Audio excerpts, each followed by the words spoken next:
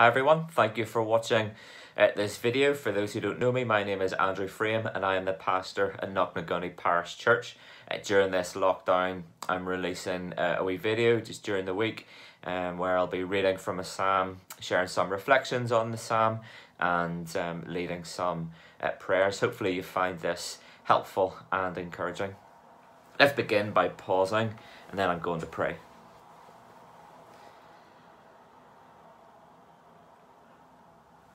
Almighty God, give us grace to cast away the works of darkness and to put on the armour of light.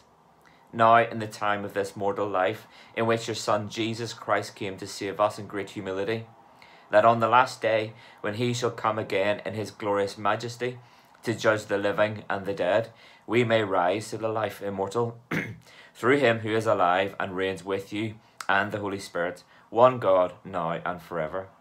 Amen. This evening's reading is from Psalm 3. O Lord, how many are my foes? How many rise up against me? Many are saying of me, God will not deliver him. But you are a shield around me, O Lord. You bestow glory on me and lift up my head. To the Lord I cry aloud, and he answers me from his holy hill. I lie down and sleep. I wake again, because the Lord sustains me. I will not fear the tens of thousands drawn up against me on every side. Arise, O Lord, deliver me, O my God. Strike all my enemies on the jaw, break the teeth of the wicked. From the Lord comes deliverance. May your blessing be on your people. I guess as we watch the news at the minute, we're just overwhelmed by the different things that we see. We're just thinking, there's one thing after another. What's next? What else can happen in our society and in our world? And 2021, as we moved into it, was supposed to be this year of hope. Surely it can't be as bad as the previous year, but here we are in another lockdown, and unlike the previous lockdown, the initial one back in March, April, May, June, where it was really sunny weather, it was really warm weather, we meet this year with ice and with rain, and it's just bleak outside. We're unable to meet with friends or family or go to the places we like to go to. And we're thinking, when will this ever end? Surely we were promised this vaccine. We thought it would be back to normal or moving towards normal. And we just hear that things are getting even worse. And that's just the general circumstances. What about those of you who are struggling with personal circumstances? Some of you are struggling with illness of loved ones or even yourself. Some are in mourning following the death of a loved one. Some are struggling financially, struggling to make ends meet. And some are trying to homeschool children, or at the very least control them and get through to the end of the day.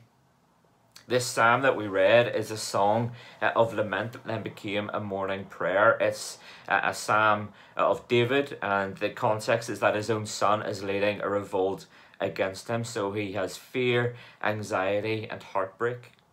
The first couple of verses describe this dilemma and the issue. And he says, look, how many are my enemies? And he says that people are taunting me and saying that God has deserted me. But then we move into verse 3 and David's response. Three powerful words, but you, Lord, but you, Lord. You're my shield, my protection. You're my glory, my victory over the circumstances, the provision. You lift my head from a posture of shame and humility. I lie down and sleep because you help me to sleep, and sleep is a sign of peace. He says, I wake because God sustains me. God has the strength to get up out of bed in the morning. So with this shift of focus, we then come to the last couple of verses which describe David's action in response to this. It says he cries out to God, deliver me, save me, deal with my enemies, the problem. It's an understanding that it's God who fights the battles. He has trust that salvation and a way through the circumstances will come from God. This expectation of blessing, which describes happiness and prosperity, is such a change from the first couple of verses. One person has said that this psalm describes the secret to effective prayer, where he begins with worship and calling to mind the character of God, and then with this growing faith, he has the crying out in expectation that God will answer his prayer. The focus moves from the size of the problem to the size of his God. He goes from anxiety through trust and thanksgiving to expectant prayer. I wonder if this psalm resonates with you. I wonder if you see the problems all around. I wonder if you despair of what's going on in our world. I wonder if you're in desperation about your own circumstances. Well, from this psalm, the response is a number of things. And it's this: to lift your eyes and your focus off the circumstances and onto God. God is our protector. He's our deliverer, our victory over our circumstances. He's the God of peace who helps us to sleep.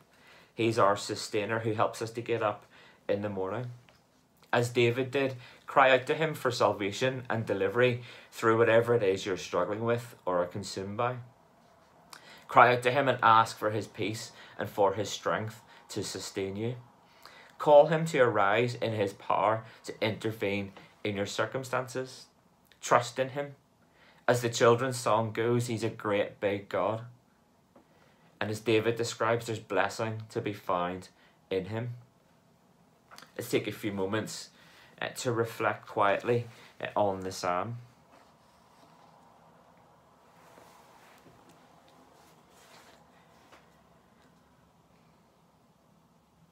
Father God, I thank you that you are indeed a great big God, and you're a powerful God, and you're the God of majesty. I thank you that regardless of the magnitude of our circumstances, that you can work through them and in them, and that you can deliver us through them. We ask for your peace and for your strength. We ask for the strength to get up in the morning. We ask for peace to be able to sleep at night, and we ask that you show us the way through, and that we will indeed experience your blessing and whatever that looks like in our lives. Now may the peace of God, which passes all understanding, keep your heart and mind in the knowledge and love of God and of his Son, Jesus Christ our Lord. And the blessing of God Almighty, the Father, the Son, and the Holy Spirit be with you and remain with you always. Amen.